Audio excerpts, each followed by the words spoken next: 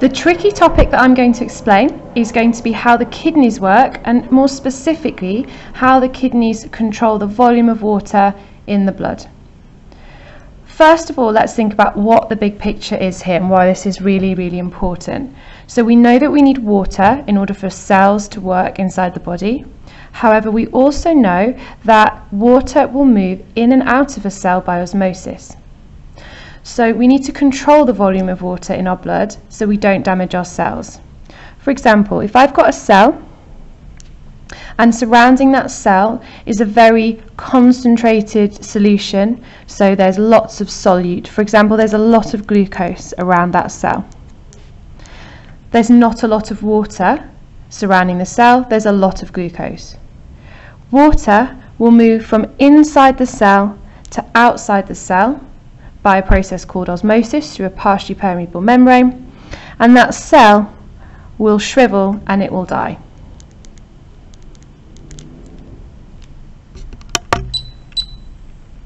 Likewise, if I've got a cell and surrounding that cell I've got lots of water, so I've got a really high volume of water, and inside the cell compared to outside the cell I've got lots of glucose, then the opposite will happen.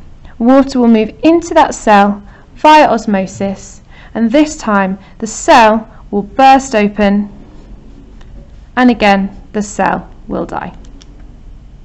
In both situations the cell is going to die, and if you have lots of cells dying, your organs will fail and the organism itself will die. So it's really important that we control the amount of water that we have surrounding our cells. And the way that we do that, there are three main ways. First of all, we can lose excess water when we sweat. We can also lose excess water when we breathe out, but we can also lose excess water when we urinate. And this is the process that we're going to focus on now. Before we do that, it's worth just pointing out what urine is actually made of. So urine is made up of a mixture of different things. It's made up of some water, it's made up of some mineral ions, some salts like sodium, potassium, chloride, and it's also, most importantly, made of a waste product called urea. Urea is formed when we have excess, so that's too many proteins in our diet, and too many proteins can lead to a buildup of too many amino acids in our body, and that's really dangerous. So what we do is we use our liver, that's the liver here, and the liver breaks down the amino acids into something called urea. First of all, it turns it into something called ammonia, and ammonia is really toxic, so we want to get rid of that. So we then really quickly turn that into urea, and urea is lost out of the body within the urine. The structures that are involved in this are the urinary system, and the urinary system is made up of a few important key parts. First of all, we've got the kidneys, and we're going to talk about the kidneys in a moment. We're going to talk about the structures and how they function. There are two kidneys, and each one is attached to a special tube called a ureter. The ureters both travel down to the bladder, so they transfer urine from the kidneys down to the bladder. The bladder stores the urine until it's ready to be excreted, and it's excreted out of the urethra. Be really careful that you don't get ureter and urethra mixed up. If we look at the kidneys and the urinary system in a little bit more detail, and we focus on the kidneys themselves, we'll see that there are two kidneys, and each one is attached to two really important blood vessels. We've got a renal artery. The word renal refers to anything linked to the kidneys, and if it's an artery, we know that it must be going away from the heart. So a renal artery is a blood vessel which is going away from the heart, and it's supplying the kidneys with oxygenated blood. They're also attached to a renal vein. Remember, renal refers to anything that's to do with the kidneys, and vein is something that is going into the heart. So the renal veins leave the kidneys and they take deoxygenated blood back into the heart. If we look at each individual kidney in more detail, we'll see that they are made up of some really important structures called tubules or nephrons. The outer part of the kidney is where you would find the tubules, and there are millions of those found within each kidney. It is in the tubules where this control of water levels and the urine is produced. So there are two main things that happen in the kidney tubules. Things that we want are selectively reabsorbed back into the body, into the bloodstream, and things that we want to get rid of, waste, are excreted out to make urine. So we're going to zoom in a little bit and look at what happens at each tubule. So the tubules are surrounded by capillaries. So we have a capillary here, we have a tubule here. Worth noting that anything that is in the tubule by the time you get to the end of the tubule is going to be lost as urine. So this is where we have our waste products. This is going to form urine and is going to be lost out of the body. Anything remaining within the capillary is going to stay within the body, so that's going to stay within the bloodstream. So at first, at the very, very top and the very, very beginning of the tubules, the really, really high pressure that we experience up here forces smaller substances to pass through the capillary walls into the tubules. Those substances are urea, water molecules, mineral ions such as sodium, might be chloride and it might also be potassium, and glucose. The larger substances such as proteins, they are not small enough to pass through those gaps, so they stay within the blood in the capillaries. Now we don't want all of those substances lost as waste. We want some of those things to be reabsorbed back into the capillaries.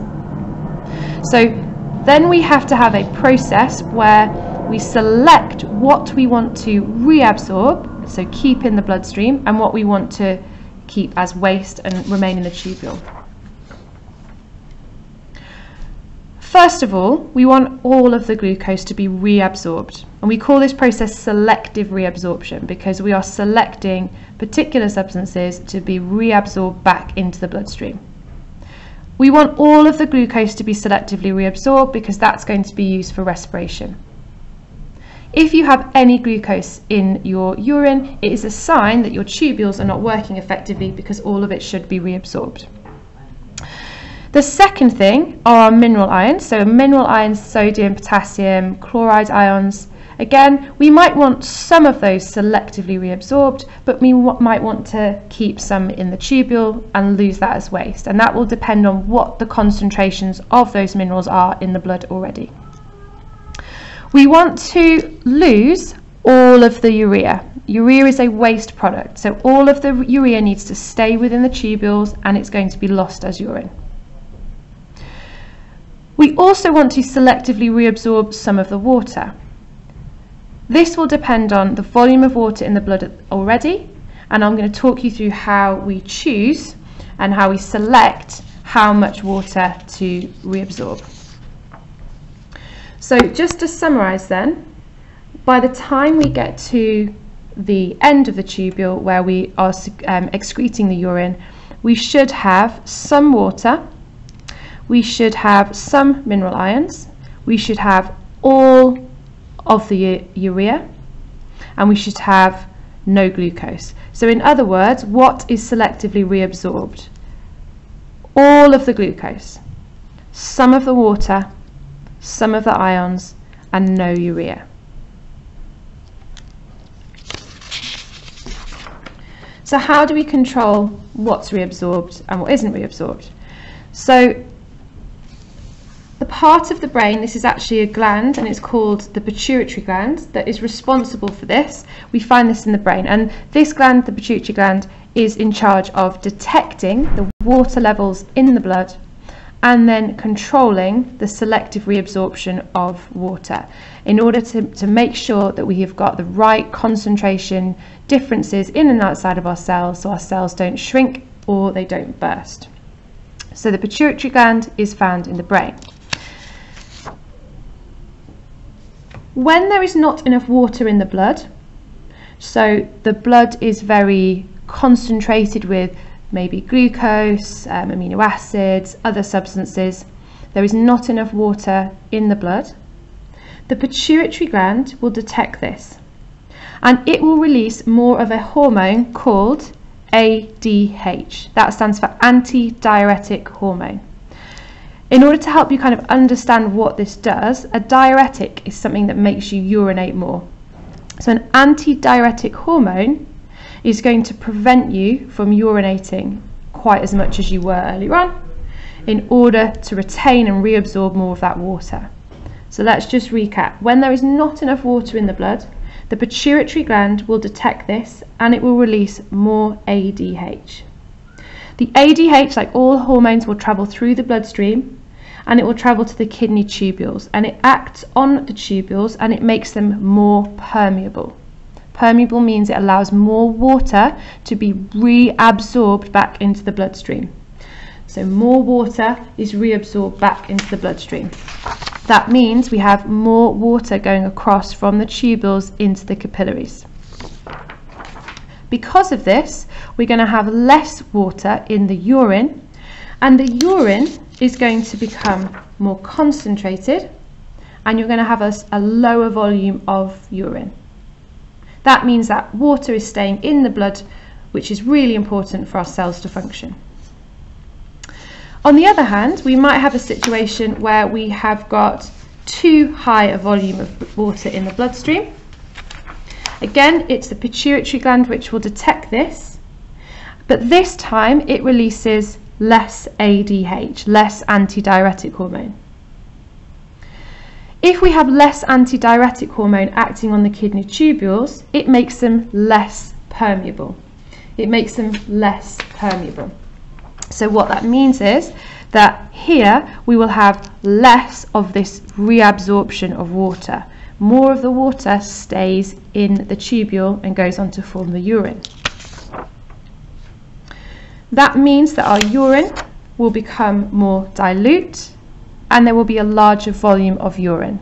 It means that we are not storing too much water in our blood vessels, and that means that the tissue fluid surrounding our cells is not too dilute, and we're not going to have cells bursting because they're absorbing too much water by osmosis.